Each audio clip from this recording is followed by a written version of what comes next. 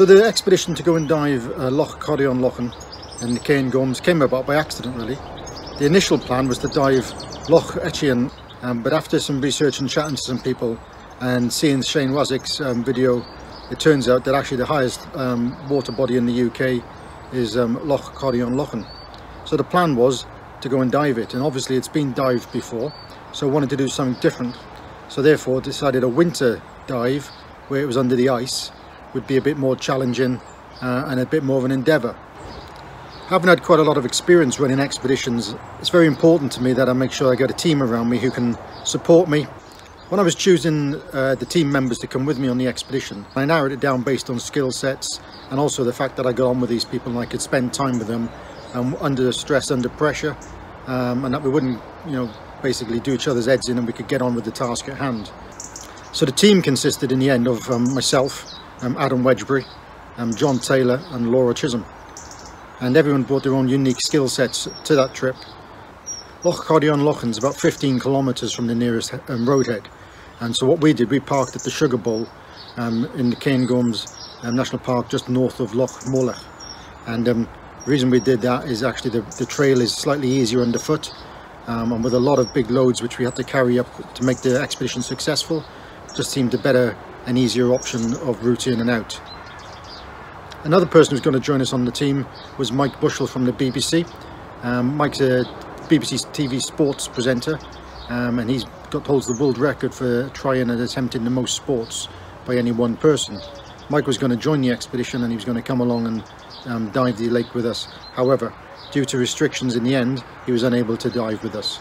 We're hoping that Mike comes back with us in 2022 and we'll go back and dive it again. So to do an expedition like this, clearly we've got to train. One of our first training trips was the ascent of Helvellyn via Striding Edge. This was an excellent trip, and this was wrapped up with an altitude dive, the highest lake in England, called Red Tarn. In the winter of 2020-2021, we moved up to Lochain in the Scottish Highlands, and we spent a few weeks ice diving and preparing ourselves for diving under the ice and being able to work in extreme cold conditions. This was excellent training, great opportunity to develop and to practice all the skills we would need to succeed in this expedition.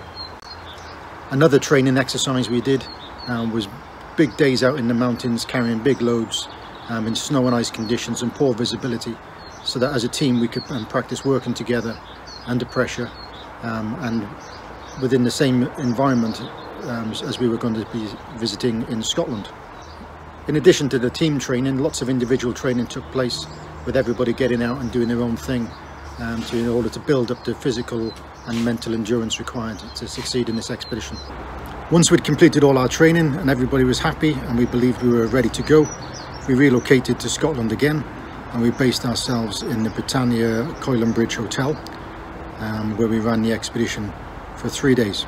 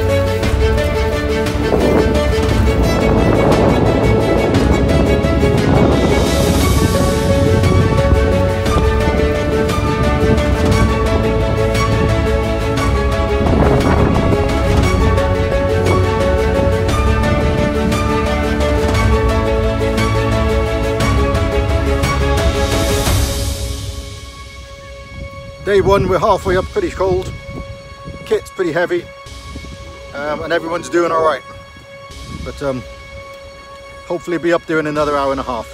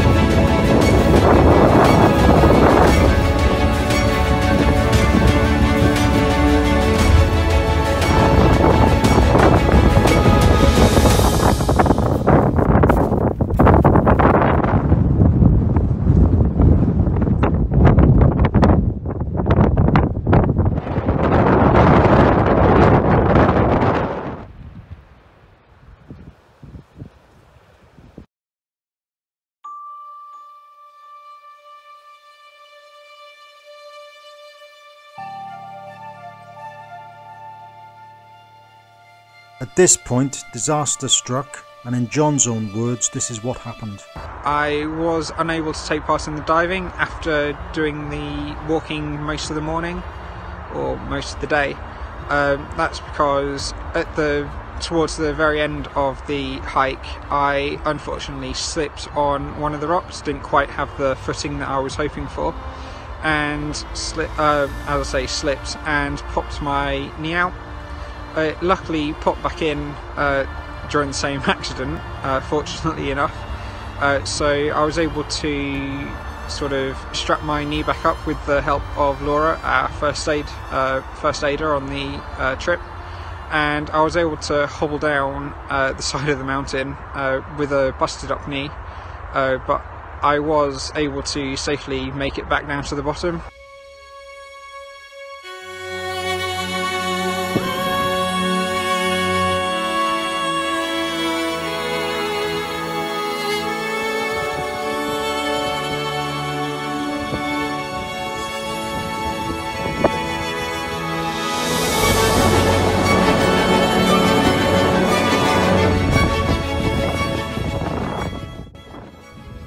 So after 4 hours of walking, we finally made it to Loch Coire on Lochain. Part of it has begun to defrost, but there's plenty of ice over the loch, which means we can do our ice diving. So we're going to drop off our loads today, and then we'll be back tomorrow to do the actual diving.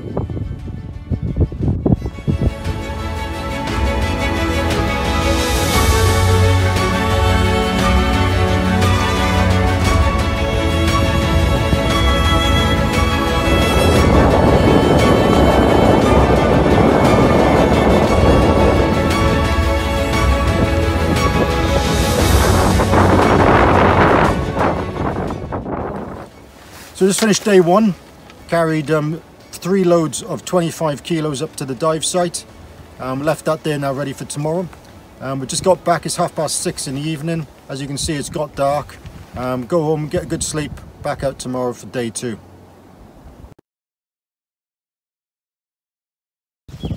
It's the morning of day 2. We're just about to set off from the bottom of Rothimucus forest, and we're going to head up to Loch Coire on Lochain for the second time.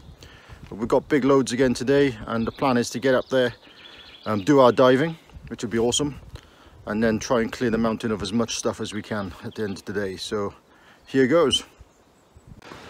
2 kilometers into the journey today. Conditions are way different from yesterday. It's actually scorching hot.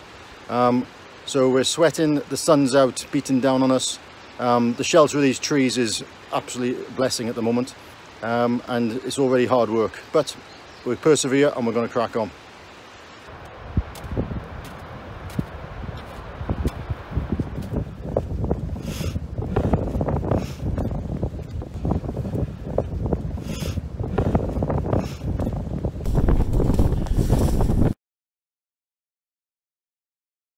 So we've just arrived at Loch Coire and Lochain, and there's been a little bit of a thaw overnight, so around the edges of the lake it's began to thaw up and melt, which is absolutely fine because it means we don't have to cut a hole. It makes life a bit easier.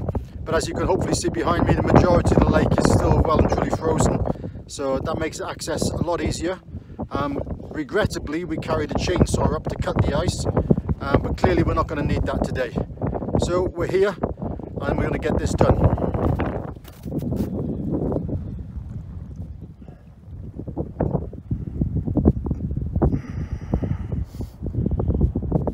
How are you feeling right now, bud? Why are you so close to the ground? So this is the problem with the exercise. Snow is that it's not actually solid. It looks lovely in the mountains. Luckily he's got a small groin, so you know.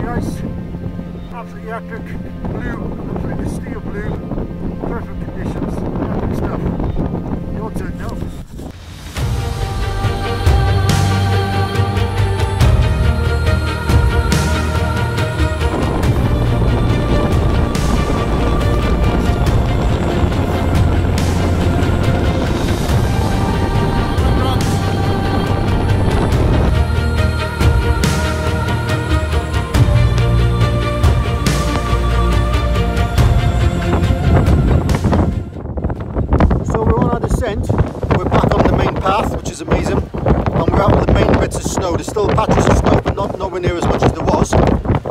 So what we're doing now, we've brought everything from the lake, so we've just done two 40-kilogram loads, 40 kilogram for me, 40 kilogram for Adam.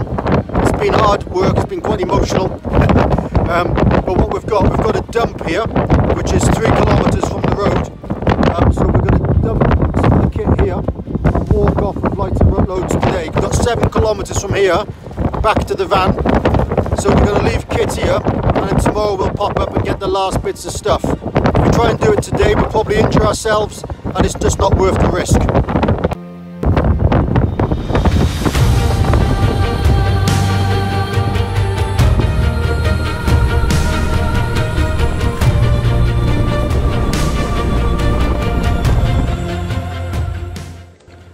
So it was a long walk, day 2 was, but it was worth it.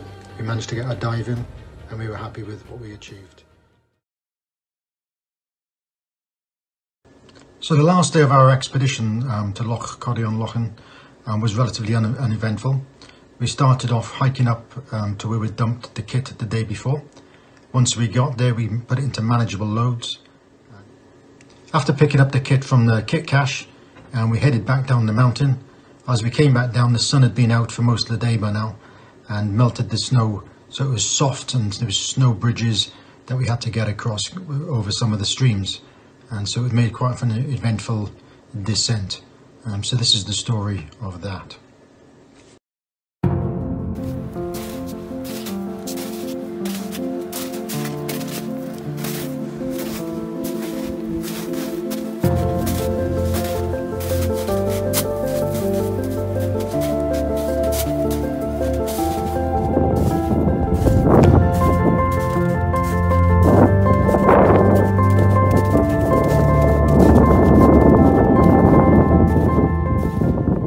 Final load is just coming off the mountain.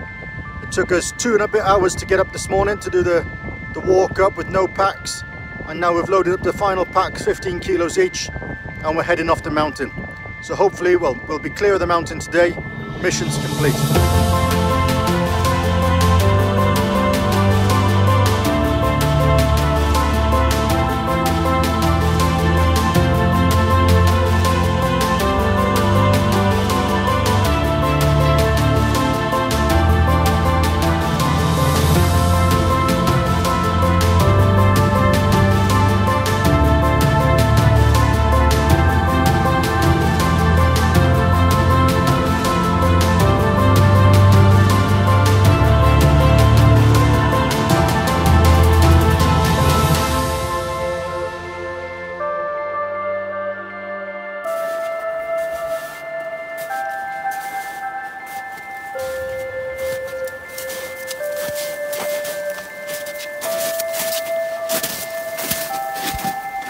Here we have the cock knocker Adam, up to his nuts in snow.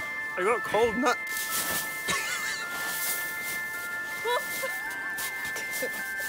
And there we have the great crested Laura, also up to her knees in snow.